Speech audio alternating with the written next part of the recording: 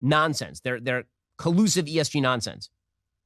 In fact, Bloomberg Law reported just a little bit earlier this month. You missed it. Ben wants to invoke the Sherman antitrust on Bud Light because they support gay people. Fuck yes, dude. That's what I'm talking about, dude. Fucking rugged anti-corporatist Ben Shabibo. Let's fucking go, dude. Finally. Fucking finally. That's what I'm talking about. Brother, this is the dream, baby. Basic antitrust law. That's the case made by the Texas Policy Center. They say the seminal antitrust law in the United States, the Sherman Act of 1890, prohibits every contract, combination, or conspiracy in restraint of trade or commerce. To protect consumers across the economy, courts have interpreted this law to prohibit unreasonable agreements in restraint of trade. Anti-competitive conduct enriches the few, members of a cartel, at the expense of everybody else, harming free markets, ultimately consumers, through higher prices and reduced output. Agreements between competitors to fix prices, divide markets, or engage in certain forms of group boycott agreements prevent. Ben doesn't give a fuck when, like, antitrust laws are not utilized in any other facet of agricultural production that ends up inevitably creating an environment that makes it so easy to raise egg prices, for example, or fucking the price of dairy or the price of meat, okay? But, like, the only time this fucking dipshit cares about antitrust is not on ISPs, which he has defended in the past as well. He only cares about it if it's like, you know, gay people existing. Corporations are pro gay people. That's awesome. And not even like pro gay people in general, just like pandering to gay people for approximately 1 month. Prevent competition on the merits and are therefore illegal. As former DOJ Antitrust Division head Megan Delrahim has written, anti-competitive agreements among competitors, regardless of the purported beneficial goal, are outlawed because they reduce the incentives for companies to compete vigorously, which in turn can raise prices, reduce innovation, and ultimately harm consumers.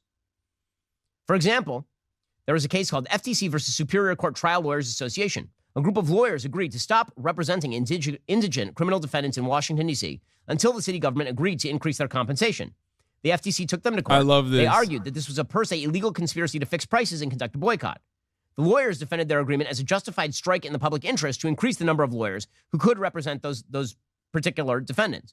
The Supreme Court rejected the defense.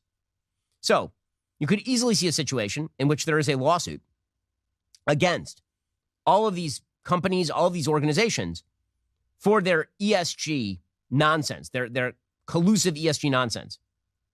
In fact, Bloomberg Law reported just a little bit earlier this month that insurers are now being forced to rethink their approach to climate change as they assess the risk of being sued for antitrust violations. Munich Re, the world's biggest reinsurer, recently backed out of the Net Zero Insurance Alliance, citing what it called the material legal risks it would face if it remained. The defection was then followed by 2 more high-profile departures, with Zurich Insurance Group AG and Hanover Re also leaving. All 3 said they will still pursue net zero goals, but not in coordination with the alliance. Because, again, they are afraid that they're going to be sued for collusion. So that would be solution number 1. Solution number 2 is somewhat similar. That would be a share. This view of antitrust went out when Reagan got into office. The court now looks at consumer price benefit for the most part. I love how homophobia is going to roll back 40 years of conservative antitrust thought. Yeah, no, it's not going to happen anyway. It is pretty funny, though, that like he is demanding, again, antitrust law is perfectly applicable in AB InBev's case, okay? They have vertically and horizontally expanded and integrated to a degree where they maintain like almost every facet of like beer delivery and beer sales. Like they control all of it, okay? And this reality exists in pretty much every part of your lives, okay? You could absolutely utilize antitrust laws on like the overwhelming majority of mega corporations that control most of the market, whichever industry they're in, whichever sector they're in. Okay. And that is also, but of course that never happens. There's no regulation. There's rarely ever any antitrust regulation because our current understanding of antitrust regulation is that as long as the prices the prices of goods and commodities remain low, it doesn't harm consumers, so they don't give a fuck, right? Ben wants to make an argument that, like, I guess people are harmed by AB InBev because they did a one-time Dylan Mulvaney ad on Dylan Mulvaney's Instagram, which is awesome. if this little of a thing is like getting Ben to just go back on all of his fucking free market values, I mean, great. I'm down. Fuck it. Let's attack these big corporations. I'm on board. Shareholder derivative claim. A shareholder derivative action is when shareholders basically say that corporate officers are breaching their fiduciary duties. All right, I'm going to bring Kai back your fiduciary duty is to maximize the profitability and the viability of the corporation in which I am a shareholder. Your fiduciary duty does not involve doing the work of the Gay and Lesbian Alliance Against Defamation or the PGLE or whatever ridiculous ESG organization you have decided to join. Their shareholder actions can include anything up to and including conflicts of interest between the corporation and insiders, wasting of corporate assets, executive manager or board member breach of fiduciary duty. The law is going to be a solution to this. And the law will also be a solution in terms of legislation. It's one reason why Republicans are going to actually have to win. You know, there's no substitute for victory because Joe Biden sits in the presidency right now, and President Biden has basically vowed that he was going to veto any ESG rule. You'll recall it was not all that long, it was March, when he rejected a Republican proposal to prevent pension fund managers from basing investment decisions on factors like climate change. Of course, because he's literally encouraging all of this. The House GOP tried to override that Biden veto. They just didn't have the votes to do it. The override failed on a 219-200 vote along party lines. But if Republicans were to win the House and win the Senate and win the presidency, they could actually pass a law to ban ESG investing, which would be necessary in order to restore competition in the marketplace. Also, presumably, the FTC could look at things like collusion if it were not ruled by members of the left wing. But this is going to have to stop. Because what we're watching here is not merely, the press wants to portray this as just a shift in generalized American public opinion. That's not what's happening here. What's happening here is a cram down, again, from the highest levels of our culture.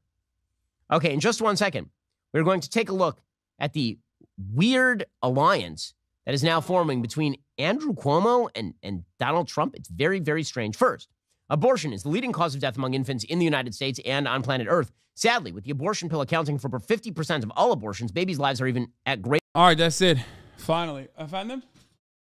Yeah. Yes, please. In Ben's capitalistic world, shouldn't he be rallying against ISPs as more competition would give him more viewers and customers for Daily Wire? No, because Ben has to hand it to the fucking corporations no matter what. Oh, I saw this. Okay, so this tic tac is this one, I think. Trigger warning, Roseanne Barr. Actually, you know what? Let's open that. Let's watch that first. I'm just wondering what the This is Roseanne Barr. heck is in our water supply? What the heck is in our oxygen supply of the metallic oxide salts that create a rainbow effect in a sprinkler? No. Dude, this is a meme. I've made this joke, but I made this joke. This is a joke that I made.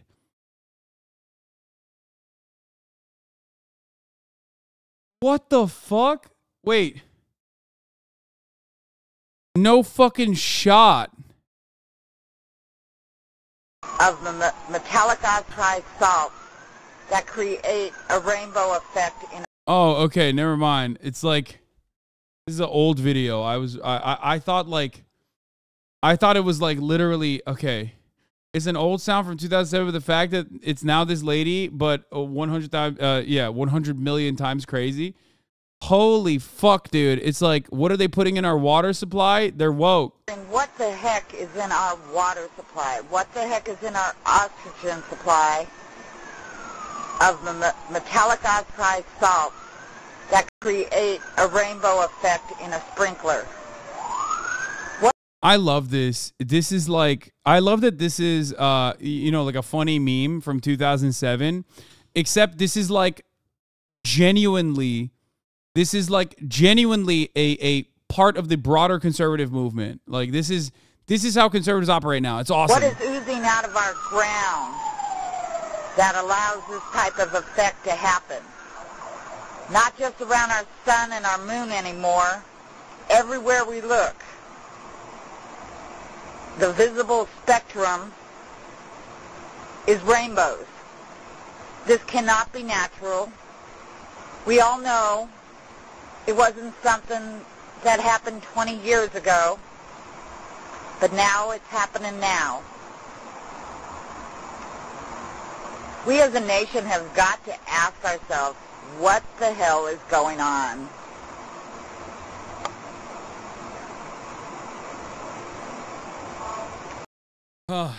She's right.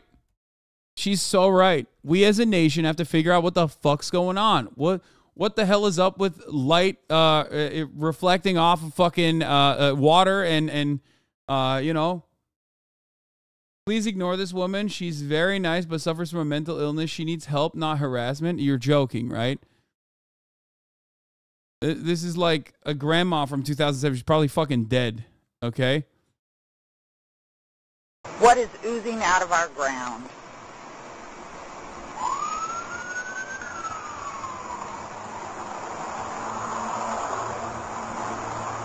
Omni!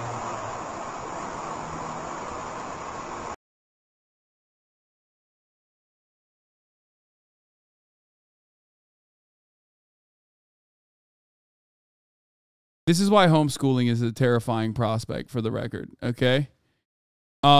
End wokeness is introduced. Project. Here is the leash if you want to take her with the leash. Huh? Here's her leash if you want to take her with a leash. Kaya, sit. Don't pet her when she jumps up. Kaya, sit. Get back. Kaya, no.